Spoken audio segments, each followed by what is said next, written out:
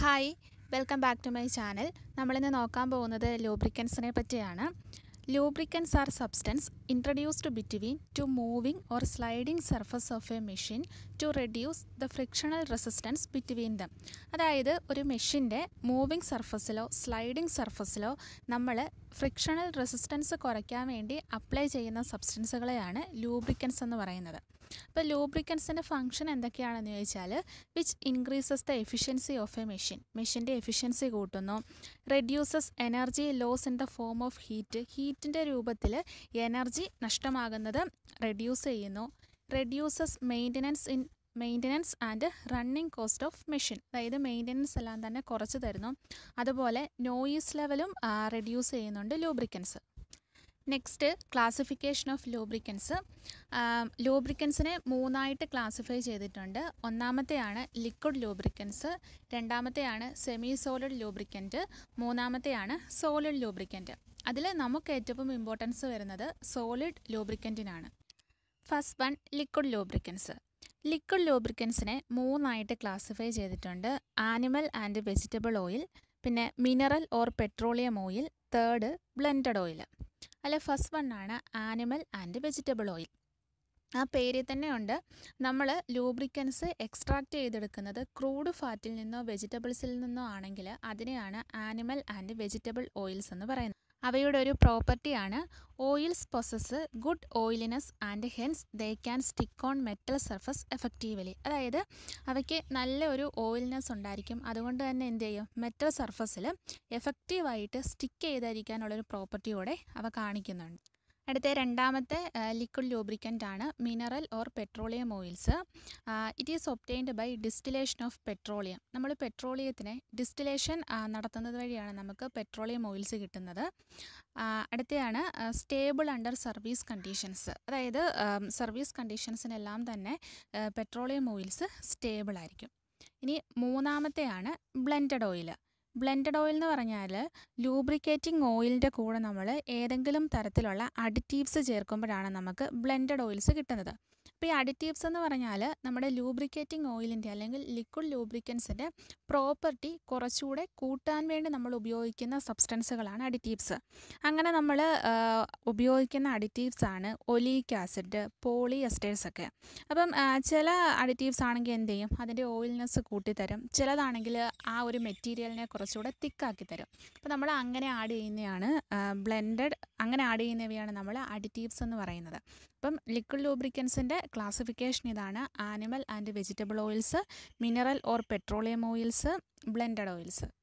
അടുത്ത ക്ലാസിഫിക്കേഷനാണ് semi solid lubricants അഥവാ Greece.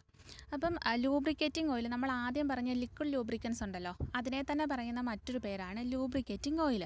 ഈ ലൂബ്രിക്കേറ്റിംഗ് ഓയിലിൻ്റെ കൂടെ ഏതെങ്കിലും തരത്തിലുള്ള തിക്നെസ് ആഡ് ചെയ്യുമ്പോഴാണ് നമുക്ക് ഗ്രീസ് കിട്ടുന്നത്.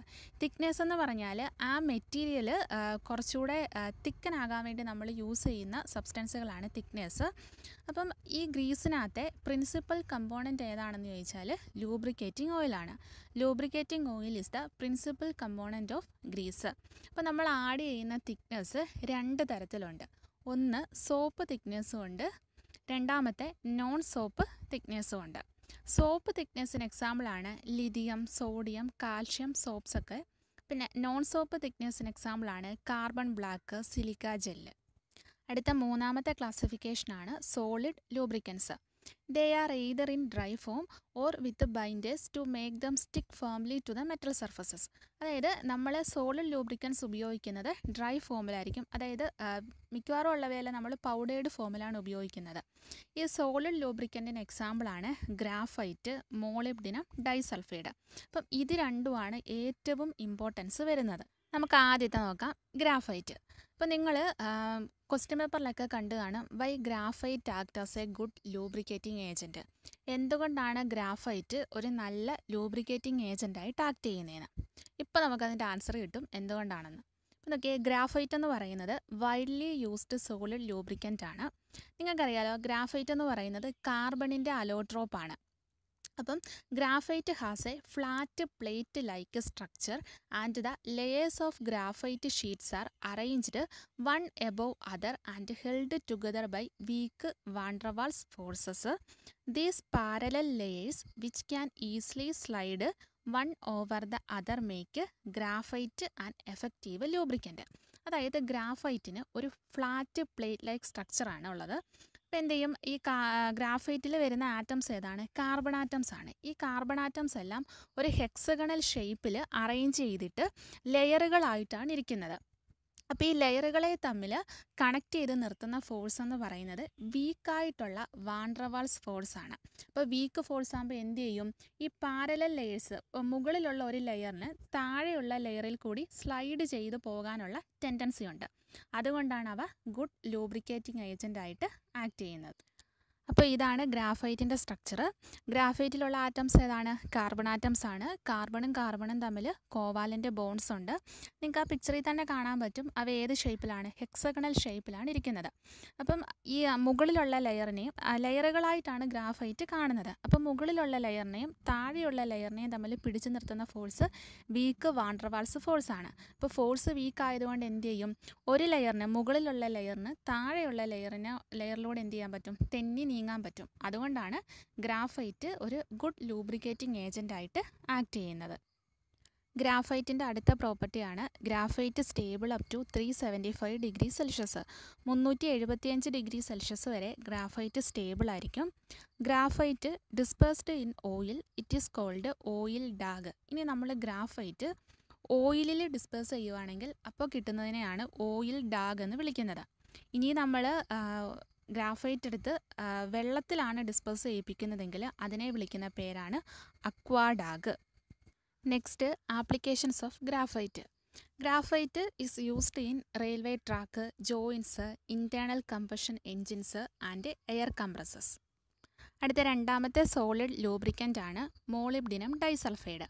അതിൻ്റെ ഫോർമുലയാണ് MOS2. It is A newly introduced lubricant.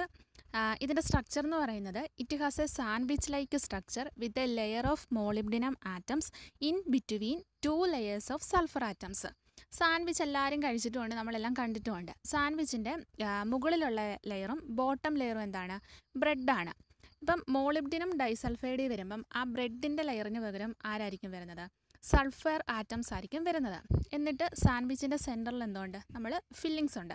ആ ഫില്ലിങ്സിന് പകരം ഇവിടെ ആര് വരും? മോളിബ്ഡിനം വരും. അതായിരിക്കും മോളിബ്ഡിനം ഡൈസൾഫൈഡിൻ്റെ സ്ട്രക്ചർ. ഈ മോളിബ്ഡിനം ഡൈസൾഫൈഡും ലെയറുകളായിട്ടാണ് കാണുന്നത്. അപ്പം അടുത്തടുത്ത 2 ലെയറുകൾ തമ്മിലുള്ള അട്രാക്ഷനാണ് ഇൻ്റർപ്ലെനാർ അട്രാക്ഷൻ. ഈ ഇൻ്റർപ്ലെനാർ അട്രാക്ഷൻ എന്ന് പറയുന്നത് വളരെ പുവർ ആയിരിക്കും. Poor ഇൻ്റർപ്ലെനാർ attraction helps these layers to slide over one another easily and is responsible for the lubricating action. അപ്പോൾ എന്ത് ചെയ്തു? വീക്ക് ഇൻ്റർപ്ലാനാർ അട്രാക്ഷൻ ആയതുകൊണ്ട് ഒരു ലെയറിന് എന്ത് ചെയ്യും? താഴത്തെ ലെയറിന് മുകളിലൂടെ തെന്നി നീങ്ങാൻ കഴിയും. അതുകൊണ്ടാണ് മോളിബ്ഡിനം ഡൈസൾഫൈഡ് നല്ലൊരു ലൂബ്രിക്കേറ്റിംഗ് ഏജൻ്റായിട്ട് ആക്ട് ചെയ്യുന്നത്. ഇതാണ് MOS2ൻ്റെ സ്ട്രക്ചർ. നിങ്ങൾ സാൻഡ്വിച്ച് ഓർത്താൽ മതി. ഇവിടെ യെല്ലോ കളറിൽ കാണിച്ചിരിക്കുന്നത് സൾഫർ ആറ്റംസും ബ്ലൂ കളറിൽ കാണിച്ചിരിക്കുന്നത് മോളിബ്ഡിനം ആറ്റംസുമാണ്. അപ്പോൾ ആ ടോപ്പിലുള്ള MOS2ൻ്റെ സ്ട്രക്ചർ നോക്കിയേ. ഏറ്റവും ടോപ്പിലും ബോട്ടത്തിലും സൾഫർ ആറ്റംസ് ഉണ്ട്, അതായത് യെല്ലോ കളേർഡ് ആറ്റംസ് ആണ്. അതിന് സെൻറ്ററിൽ ആരാണ് ഇരിക്കുന്നത്? മോളിബ്ഡിനമാണ് ഇരിക്കുന്നത്, നമ്മുടെ സാൻഡ്വിച്ചിൻ്റെ കൂട്ട് തന്നെ. അപ്പം ഇതൊരു ലെയർ. അതിൻ്റെ താഴെ എന്തുകൊണ്ട്? വീണ്ടും അടുത്ത ലെയറുണ്ട്. ഈ ലെയറുകൾ തമ്മിൽ വീക്ക് ഇൻ്റർപ്ലെനാർ അട്രാക്ഷനാണ്. അതുകൊണ്ടാണ് മുകളിലുള്ള ലെയറിന് താഴെയുള്ള ലെയറിൽ കൂടി എന്ത് ചെയ്യാൻ പറ്റും? സ്ലൈഡ് ചെയ്യാൻ പറ്റും. അടുത്ത പ്രോപ്പർട്ടിയാണ് MOS2 stable up to A temperature of 400 degree Celsius. 400 degree Celsius വരെ MOS2 സ്റ്റേബിൾ ആണ്. It's fine powder may be sprinkled on the sliding surface at high velocity so that powder fils in the law spots of metal surface. അതായത് നമ്മൾ molybdenum disulphide നല്ലപോലെ powdered ഫോമിലാക്കണം. എന്നിട്ട് high വെലോസിറ്റിയിൽ മെറ്റലിൻ്റെ സർഫസിൽ വിതറി കൊടുക്കണം. അപ്പോൾ എന്ത് ചെയ്യും? ഈ നല്ല ഫൈൻ പൗഡർ ആയതുകൊണ്ട് മെറ്റലിൻ്റെ ലോ സ്പോട്ട്സിൽ പോലും എന്ത് ചെയ്യും? ഈ മോളിബ്ഡിനം ഡൈസൾഫൈഡ് എന്ന് ഫില്ല് ചെയ്യും. അങ്ങനെ ആകുമ്പം നമ്മുടെ മെറ്റലിൻ്റെ ഫ്രിക്ഷണൽ റെസിസ്റ്റൻസ് നല്ലതുപോലെ കുറയ്ക്കാൻ പറ്റും. അടുത്ത പ്രോപ്പർട്ടിയാണ് it can be used along with solvents and in Greece. അതായത് നമുക്ക് സോൾവൻസിൻ്റെ കൂടെയും ഗ്രീസിൻ്റെ കൂടെയൊക്കെ മോളിബ്ഡിനം ഡൈസൾഫൈഡ് അപ്ലൈ ചെയ്യാൻ പറ്റും. പിന്നെ നമ്മൾ നേരത്തെ ഗ്രാഫൈറ്റിന് പറഞ്ഞ അതേ ആപ്ലിക്കേഷൻസ് തന്നെയാണ് മോളിബ്ഡിനം ഡൈസൾഫൈഡിനും ഉള്ളത്. റെയിൽവേ ട്രാക്ക് ജോയിൻസിലും എൻജിൻസിലും അതുപോലെ തന്നെ എയർ കംപ്രസേഴ്സിലും ഒക്കെ തന്നെ നമുക്ക് മോളിബ്ഡിനം ഡൈസൾഫൈഡ് ഉപയോഗിക്കാൻ പറ്റും. അപ്പോൾ അടുത്ത വീഡിയോ ആയിട്ട് കാണാം. താങ്ക്